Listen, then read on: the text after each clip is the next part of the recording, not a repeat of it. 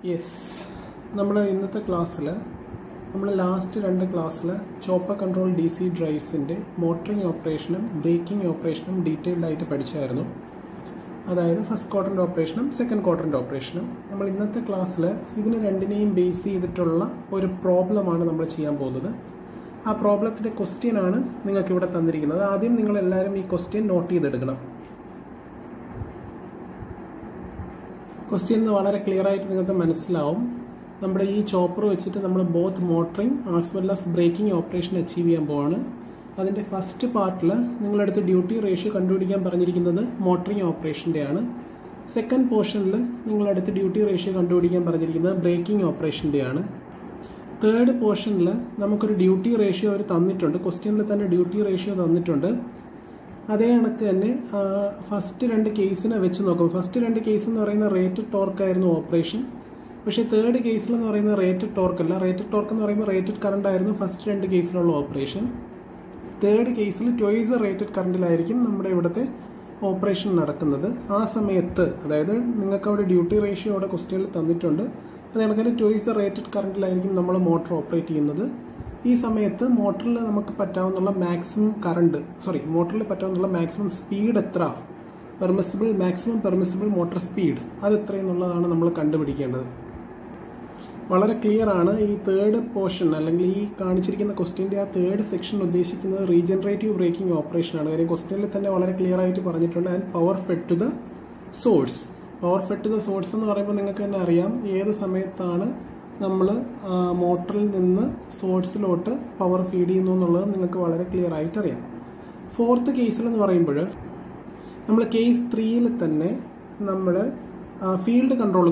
First 3 cases field control. But in fourth portion we field control case 3 field control field control എത്ര ചെയ്താൽ അല്ലെങ്കിൽ എത്രയാക്കി വെച്ചാൽ നമുക്ക് ഈ കാണിച്ചിരിക്കുന്ന മോട്ടറിന്റെ സ്പീഡ് 1200 rpm എത്തിക്കാൻ പറ്റും എന്നുള്ളതാണ് ഫോർത്ത് പോർഷനിൽ ചോദിച്ചിരിക്കുന്നത്. അപ്പോൾ നമുക്ക് ഫസ്റ്റ് പോർഷൻ എങ്ങനെയാണ് ചെയ്യുന്നതെന്ന് നോക്കാം. ഫസ്റ്റ് പോർഷനിൽ നമ്മൾ എടുത്ത് ചോദിച്ചിരുന്നത് duty ratio of chopper four 350 rpm. മോട്ടറിന്റെ rated speed എന്ന് പറയുന്നത് ഇവിടെ 960 rpm ആണ്. അപ്പോൾ നമ്മൾ യൂഷ്വലി ചെയ്യുന്ന കണക്ക് തന്നെ നമ്മൾ 960 rpm corresponding, അതായത് റേറ്റഡ് സ്പീഡിന് കറസ്പോണ്ടിങ് അല്ലെങ്കിൽ റേറ്റഡ് ഓപ്പറേഷന് കറസ്പോണ്ടിങ് ആയിട്ടുള്ള ബാക്ക് EMF എത്രയെന്നുള്ളത് കണ്ടുപിടിക്കും. നിങ്ങൾക്ക് എല്ലാവർക്കും അറിയാം മോട്ടറിംഗ് ഓപ്പറേഷൻ്റെ സമയത്ത് ബാക്ക് EMF കണ്ടുപിടിക്കാനുള്ള റിലേഷൻ E = V - IARA. അപ്പോഴത്തേക്ക് E = V - IARA എന്നുള്ള റിലേഷൻ വെച്ചിട്ട് നമുക്ക് അവിടെ back EMF at rated speed കണ്ടുപിടിക്കാം. നെക്സ്റ്റ് സ്റ്റെപ്പിൽ നമുക്കിപ്പം റേറ്റഡ് സ്പീഡിന് കറസ്പോണ്ടിങ് ആയിട്ടുള്ള ബാക്ക് EMF അറിയാമെങ്കിൽ നിങ്ങൾക്ക് എല്ലാവർക്കും അറിയാം, നമ്മൾ യൂഷ്വലി സ്ഥിരം പറയുന്ന പല്ലവി തന്നെയാണ്, speed is directly proportional to EB by 5. ഇവിടെ 5 കോൺസ്റ്റന്റ് ആണ്, അപ്പോൾ speed is directly proportional to EB. അപ്പോഴത്തേക്ക് നമ്മൾ നെക്സ്റ്റ് സ്റ്റെപ്പിൽ നമുക്ക് 350 rpm കറസ്പോണ്ടിങ് ആയിട്ടുള്ള ഡ്യൂട്ടി റേഷ്യോ ആണ് കണ്ടുപിടിക്കേണ്ടത്, that to at motoring operation. അപ്പോൾ നമ്മൾ 350 rpm കറസ്പോണ്ടിങ് ആയിട്ടുള്ള ബാക്ക് EMF ആണ് നെക്സ്റ്റ് കണ്ടുപിടിക്കേണ്ടത്.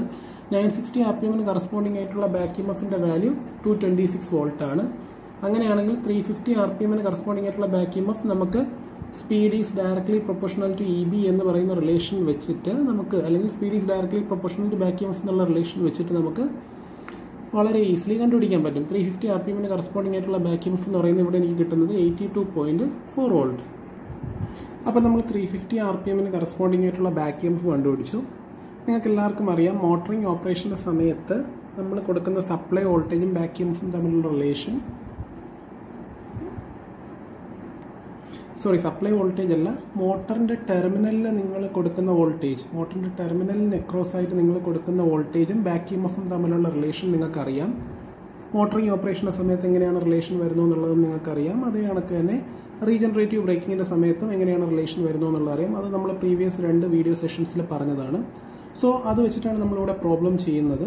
ഇവിടെ നിങ്ങൾ നോക്കുമ്പോൾ മോട്ടറിൻ്റെ ടെർമിനലിന് അക്രോസ് ആയിട്ടുള്ള വോൾട്ടേജിനെ ഞാനിവിടെ VA എന്ന് ഇൻഡിക്കേറ്റ് ചെയ്യുവാണ്. നമ്മൾ മോട്ടറിൻ്റെ ടെർമിനൽസിന് അക്രോസ് ആയിട്ട് റേറ്റഡ് വോൾട്ടേജ് എന്ന് പറയുന്നത് 230 volt കൊടുക്കുമ്പോഴാണ് motor rated speed 960 rpm കറങ്ങുന്നത്. പക്ഷേ ഇവിടെ എനിക്ക് ഈ കേസിൽ ഈ കാണിച്ചിരിക്കുന്ന ഈ ഫസ്റ്റ് സെക്ഷനിൽ മോട്ടർ റൺ ചെയ്യേണ്ടത് 350 rpm.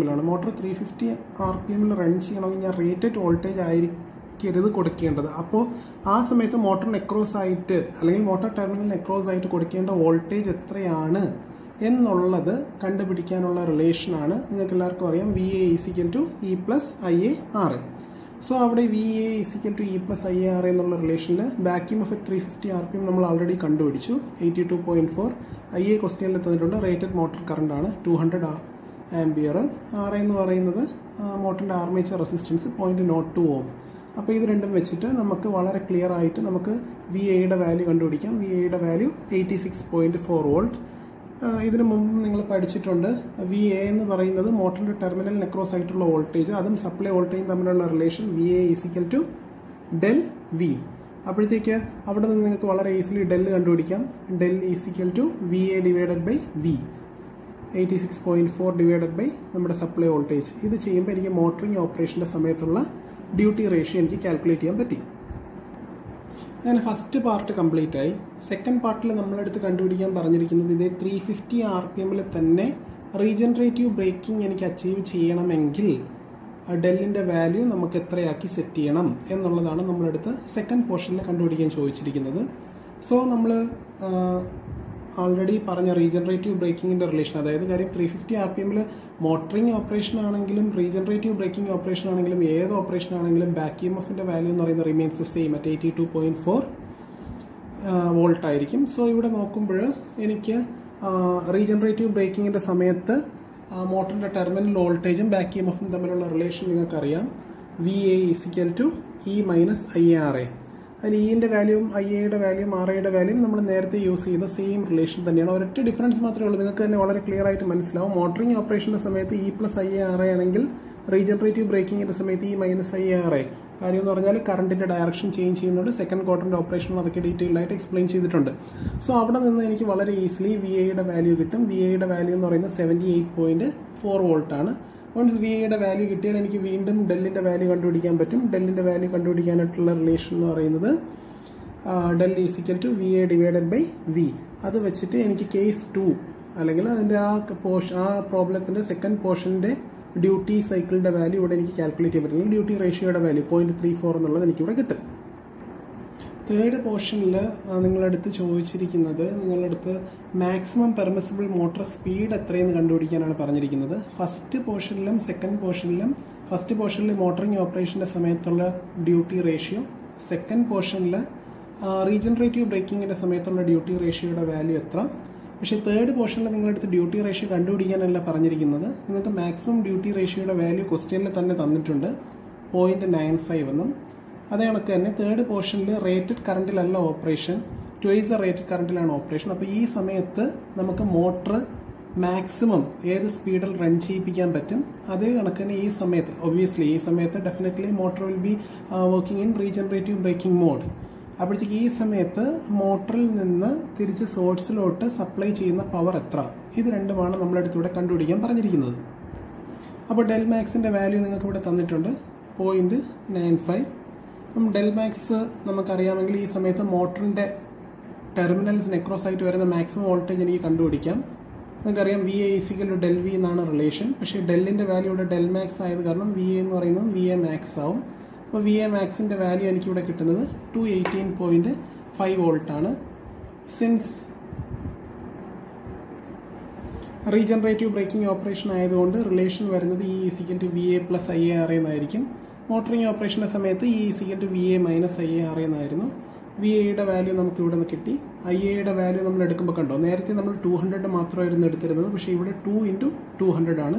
അപ്പോൾ ഈ സമയത്തുള്ള ബാക്ക് EMFൻ്റെ വാല്യൂ എനിക്കിവിടെ കിട്ടും 226.5 volt.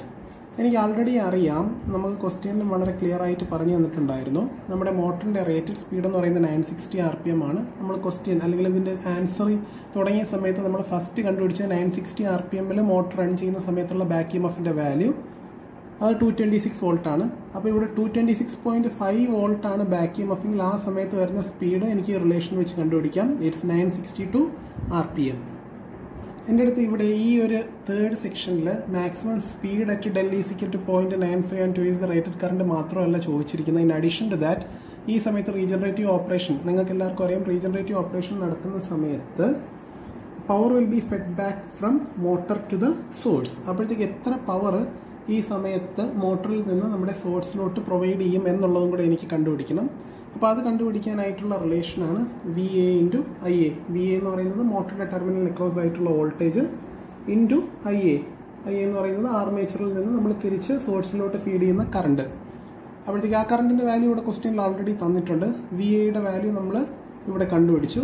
So 218.5 into 400 87.4 kilo watt supply ആയിരിക്കും, അല്ലെങ്കിൽ 87.4 കിലോ വാട്ട് പവർ ആയിരിക്കും നമ്മൾ മോട്ടറിൽ നിന്ന് തിരിച്ച് സപ്ലൈയിലോട്ട് ഫീഡ് ചെയ്യുന്നത്.